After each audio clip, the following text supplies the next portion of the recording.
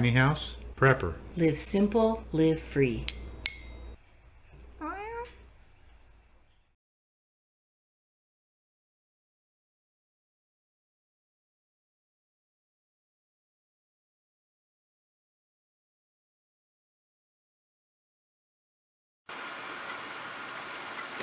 Well, hello again. This is Elizabeth, the Tiny House Prepper, and welcome to part 2 on tiny house systems.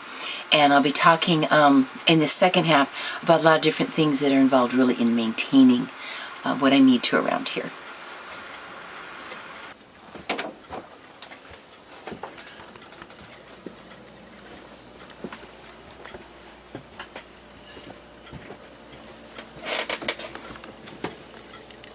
Now, because we have to make very good use of every space that we have, another thing that's very important is that you keep the spaces available. I have had a tendency to be cluttery earlier in my life, very definitely. Ask my kids and my husband. I can't do that anymore. This desk right here, which I just love this old desk. I'm so glad we could hang on to it. It's really a pretty antique-y looking desk. But this has so many multiple uses. When I sit here and I'll work on paying the bills or something like that, when I'm done, everything has to be put away. Right now, I am helping with doing some homeschool tutoring and helping with that. And I have a cupboard that has all the school stuff in it, and we use this space. I actually set up one of our folding tables that we use, and I put a chair here from the kitchen, and I sit here and we have the desk and the chair and the computer, and it works wonderfully. And at the end of the day, every single bit of it has to be put away. Because then there'll be other uses. Bill will need to sit here with the computer, or will need to use the copier. So it's really important. I even sew on this. And so, in fact, I had to find a spot for my sewing machine because I discovered that it's not good to keep it out in the cold. So I've had to find a little nook inside the house to put my sewing machine. But I actually spread things out and sew here. In the summer, I can go out into the sunroom with a table and I'll have more room. But I did a project sewing here. But this has to be kept clean. And so that you always have whatever space you need is available. You can't let it stay cluttered. And so that's just an important habit that you really have to develop. Papers, oh my goodness, they're like the biggest bane of my existence. Papers coming in and mail. And every single thing that ever gets picked up has to be either filed away, put somewhere because I got to pay the bill or whatever, or thrown away. I can't let things accumulate. There's nowhere for them to accumulate.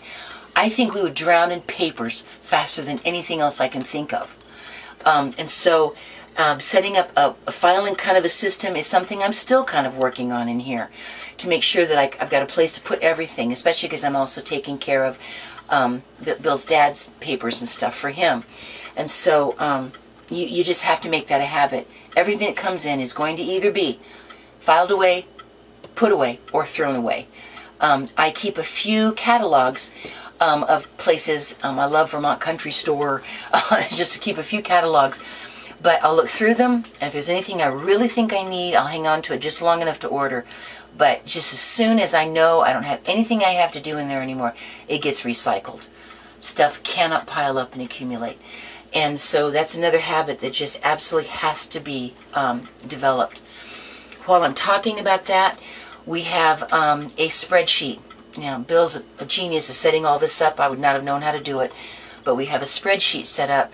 And because we are staying out of debt, and because we're not going to get back in debt again, we do not use credit for anything. It's very, very important that money become budgeted. So every single week, Bill gets paid every week, and then I get my disability like once a month. We have categories where money is set aside so that when it comes time to pay a tax bill, comes time to pay property owner association dues, or our sewer bill, or something like that, the money has been slowly accumulated, so I know it's going to be okay. Over the summer and the nicer months, we accumulate money to help if it gets to be a little bit harder to take care of utilities in the winter.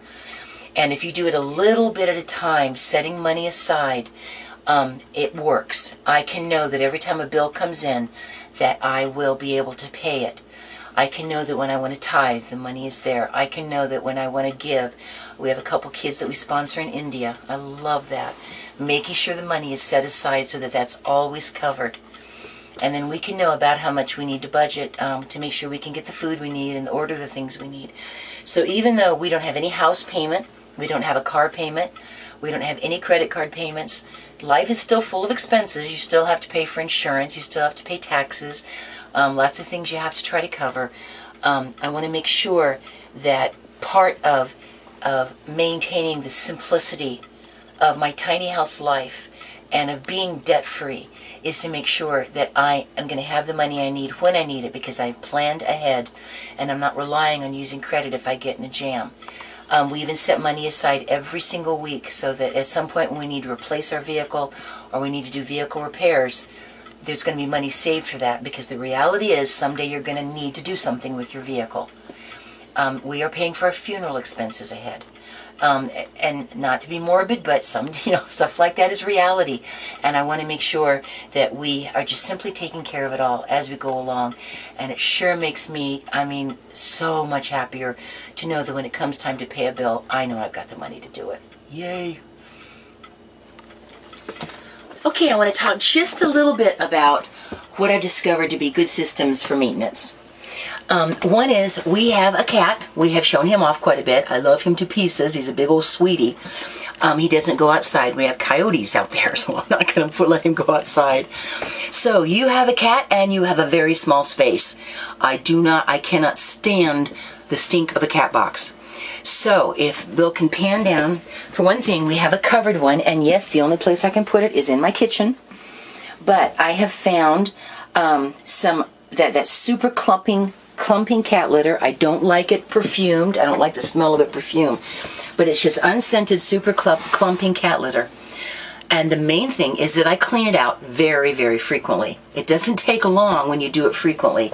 And the way that that's made, it clumps so nicely that I don't even have to replace all of the litter. You actually get everything out. I have a heavy-duty scooper. It's a very heavy, strong one. And I have a system where I can, keep that clean. But the point is to do it frequently. So a lot of times in my morning, when I get up before I need to start working with the teaching that I'm doing, I'll grab a shower. Bill and I can do back-to-back showers with this tiny little hot water heater. It does very well. But generally, Bill will grab his shower at night after work, and I get mine first thing in the morning. When I'm all done with that, I want to do just a quick wipe in the bathroom. I'm going to have somebody here. I want it to be tidy. And then I'll come in, I scoop out the cat box, and then I can go ahead and just take the trash from the bathroom, the cat box, underneath the desk, and anything I need to clear out of the kitchen can go right out in a smaller trash bag, right out to the trash can, well, it's a plastic bin that we have outside with a nice tight cover. You don't want trash sitting around. As soon as it gets it all full, I just get it out of here. That gets done. The dishwasher has to be unloaded. Often it runs all night. Not all night. Often we run it at night, but it needs to be unloaded. That way all day, if I use dishes, they can go right into the dishwasher. And I will make sure that there's our dishwasher. And so I'll make sure that's all unloaded. And I'll show you our vacuum cleaner. Okay, I love this thing. Alrighty, here we go. We had to really look because I do have arthritis and it is not easy for me to haul a big heavy thing around, and I didn't have room for it. So we picked this one up. It's little. I love how it pivots. This thing works so well. And I can just run it everywhere and vacuum. In fact, we've got some stuff from the fire here that we need to get vacuumed up even right now. If you look right here, this part can just, does that work? I'll just pop it right off. Pull it straight out. Oh, there we go. I wasn't doing that right. Anyway, it's very easy to unhook this, and then you can use it for just around kind of things. It's just very, very convenient and handy. Anyway, this thing is light. It's easy for me to get around, and it's so easy to clean. because you just simply bring it out over the trash can. This thing flips open right here.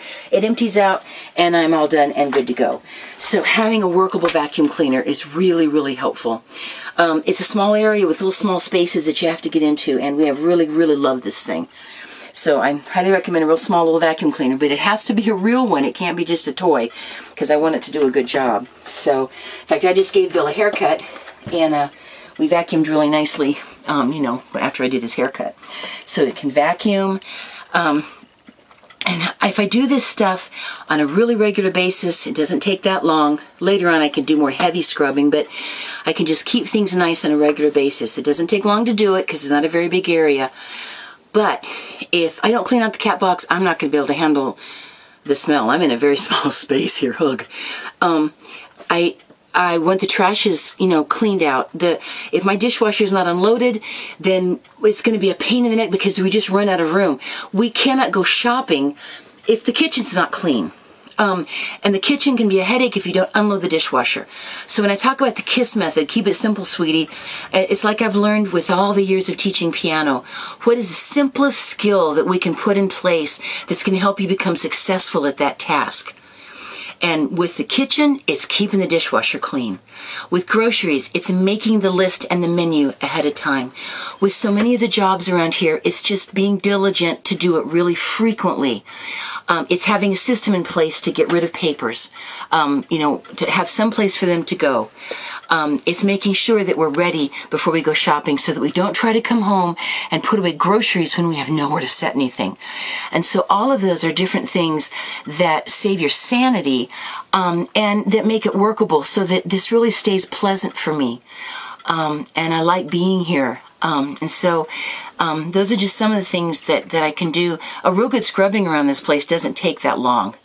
But those are just like everyday things that I want to try to maintain at all times. So for now, I've tried to talk about just some of the things that I've really had to learn so that it works being here. I just thought of something. I have a purse that my sister gave me that is, it's actually a Coach. She got it like at a garage sale, and it's wonderful. Here. But I can't stand hunting around in things, in a purse to try to find things. And so I have 2 of these in there, and it's all organized in the small bags. It works really, really well. But one of the points I want to make is that I have to make sure that I have something that I really like, because I don't have room to have a whole bunch of purses and change my mind all the time. So that's just another little thing I just thought of. So we discovered that we had to make a really dramatic change in our life. And like I said, we're not minimalists. I wish I could still have big family dinners. We have to come up with other ways to find venues to be able to get groups of family together. I can still crowd people in here and enjoy each other, but it's a whole different life for us. And so I think that as I've learned that if you take care of the problems early on, see if there's anything else I wanted to say. I think one of the things that we're really trying to share with you guys is realities. I just seen so many things where I'm not really sure how people are making it work. But I want you to know that this is something we're really doing.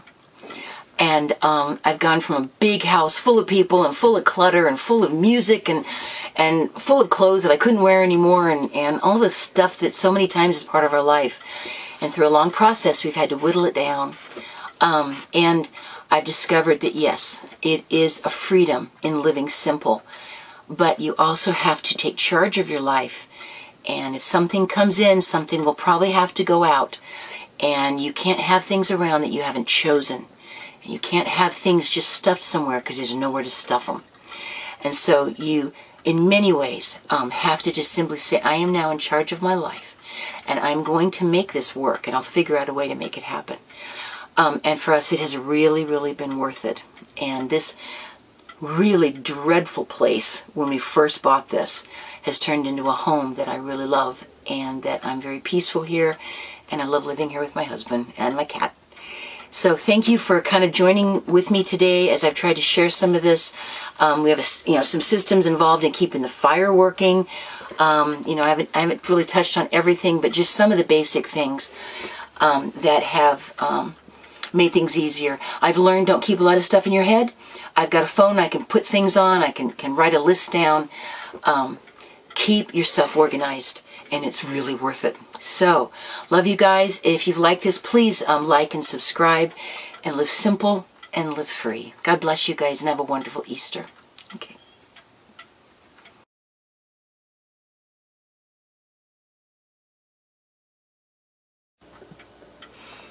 Now, before I go on to talk about some of the real specific systems also, that I have tried to really put in place, I can't remember what I was going to say. So, holy cow. There was a real good point right there. Okay, yes, I remembered it.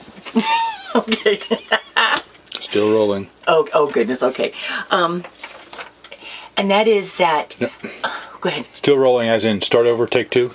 Okay, okay, just a second, give me a... All right. When we first were going to be moving